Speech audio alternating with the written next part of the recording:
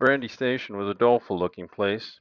It has 2 stores, a tavern, blacksmith shop, and no streets, noted Confederate Sergeant George Williams. The tavern's specialty gave the town its name.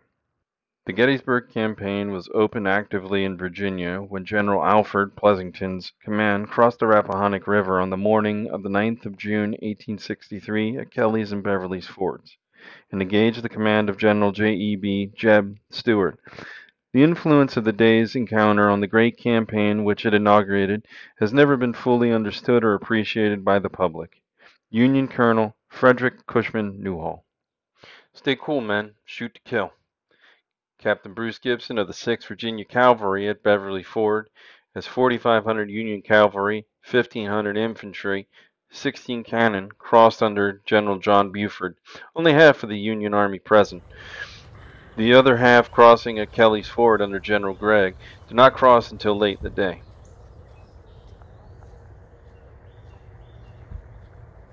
Most of the land that you see here in this part of the action of the Battle of Brandy Station is going to take place on the Cunningham property, or what is called Elkwood.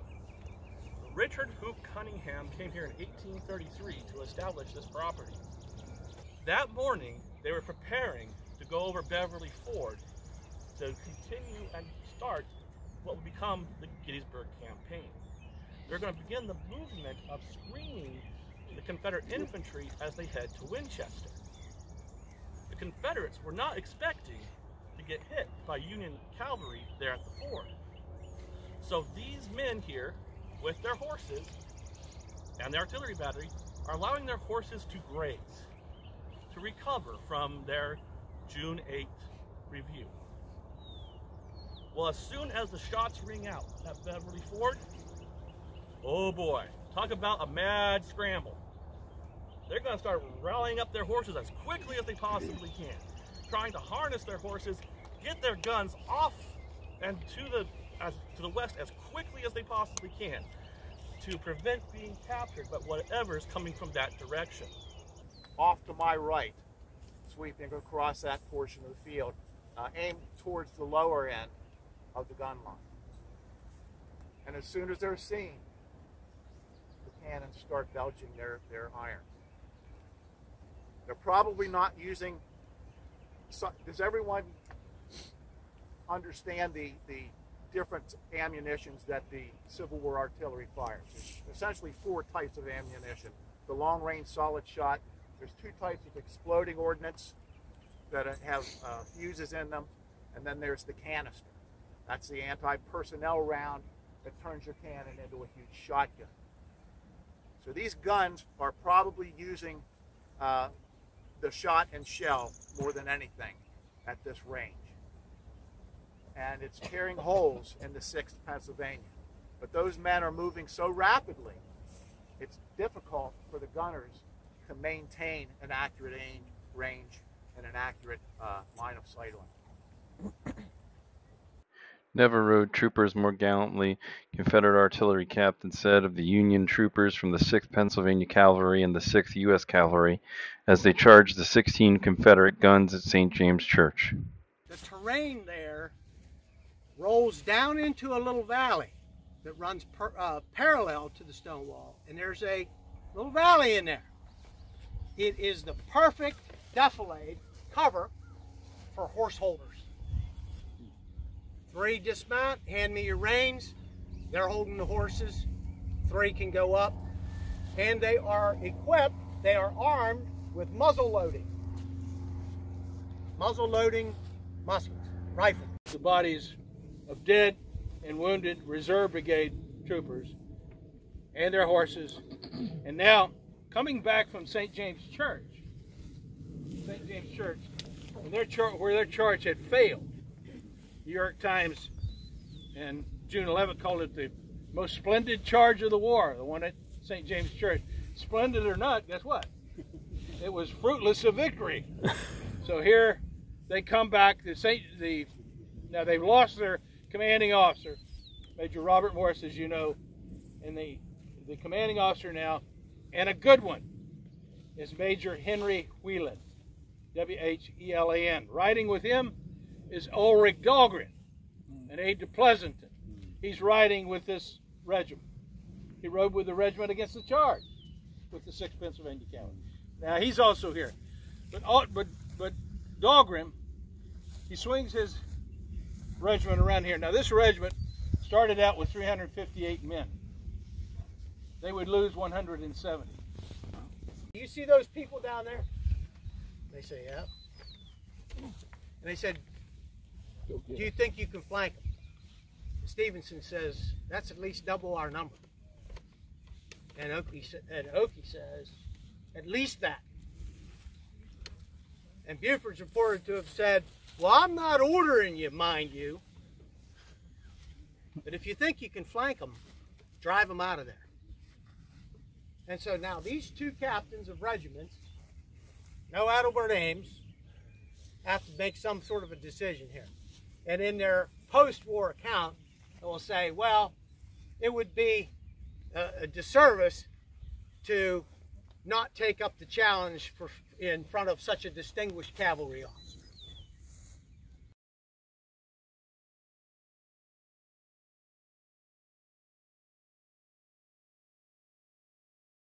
Okay. This is going to now have Stuart pulling troopers out of the line on the St. James Church Ridge line. Tracy mentioned that once it was solidified and it proved itself, Union backed off and you've got a stalemate. This gives you the tactical opportunity to start pulling off of that line. Tracy will cover that, but then you're going to have a reaction in that way. Pleasanton is across the river. He's going to move up. Tracy mentioned to you about the G House. Right across the road there at the airport. Pleasanton will make his headquarters there at the G House. Once that St. James Church line withdraws and moves back toward Fleetwood, Buford's now pushing over the top of View Ridge, still trying to make this sweeping motion to come down that ridge and unite at Brandy and there at that Fleetwood. Okay. The stone wall. I got to tell the Roanoke story now. We mentioned it. Lieutenant George Armstrong Custer is a lieutenant here. Funny about his brevet, he was breveted a captain by Major General George B. McClellan. He was on McClellan's staff. McClellan's no longer in command. You're not a captain anymore. You're a lieutenant. But as Bud likes to say, do you think he called himself captain? You bet he did. Captain George Armstrong Custer. Custer, as most officers do, have multiple mounts. Lee had Lucy and Traveler. These officers do not typically just have one horse. And this is true for Custer.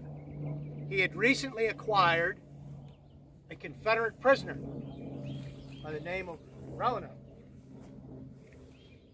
Confederate horse. He makes the decision, and he includes this in his letter to his sister, to ride Roanoke across the Beverly Ford on this day into battle. He comes right across the Beverly Ford. He's advancing with that initial advance. You've got the 8th New York going up the road. You've got the 8th Illinois, 3rd Indiana. And remember I told those of you that were this morning, the company that was picketing that ford threw obstructions into the road. He's trying to barricade the road, make it so it's not easily passable for the troops. One of the reasons why the 8th New York couldn't fan out and get into a battle formation. They're coming up through there in a 4-wide column. And as the story goes, Custer's riding Roanoke, and Roanoke gets up to the wall and won't take the wall. What that means is Roanoke won't answer the commands to jump the wall. That in Custer's eyes ought to have been achievable and something to expect. Jump the wall. Roanoke stops, won't take the wall. And I believe he relates it as some reflection of his loyalties. Nope, we're not doing that. And so Custer has to dismount and is pulling this horse to get it over the wall. Can you imagine? Imagine all the lustrous viewpoints you have of George Armstrong Custer, and you've got a guy pulling on a bridle trying to get this horse to come over this stone wall. Okay, so rowing it. Interesting fact, those of you Civil War aficionados.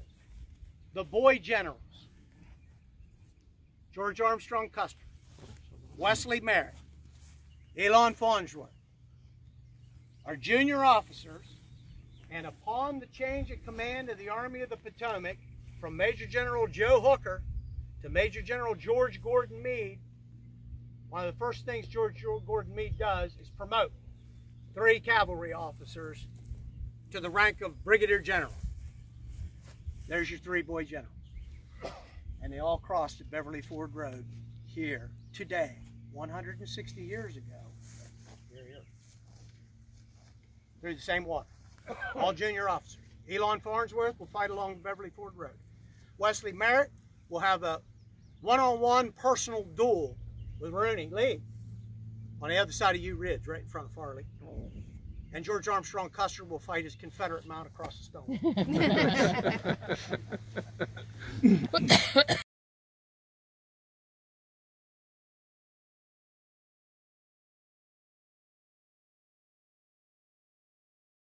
A quote from Henry McClellan to Lieutenant R.W. Carter of that piece, that artillery piece, that single gun, arrived here in Fleetwood Hill. It said, "It was all important to gain time, for should the enemy once plant his artillery on this hill, it would cost many valuable lives to recover the ground, even if at all that could be accomplished." Choking dust was so thick we could not tell the other from which. Horses, wild beyond the control of their riders, were charging away through the lines of the enemy and back again. I've only mentioned what passed under my own eye, and in the dust a man could not see far. Newsman on Battlefield, 9th June, 1863. Note: Brandy Station is usually described as being the largest cavalry battle of the Civil War. Union casualties were 907, of which 69 were killed, 352 wounded, and 486 missing, primarily captured of about 11,000 troops. Confederate losses totaled 523 of about 9,500 troops. Richmond newspapers after the battle were harsh of General Jeb Stuart. Puffed up cavalry, negligence, and bad management. Thank you for watching our video. Please consider liking it and subscribing to the channel. And if you have any suggestions for future videos, please leave those in the comment section. We'll work on getting them out to you as soon as possible.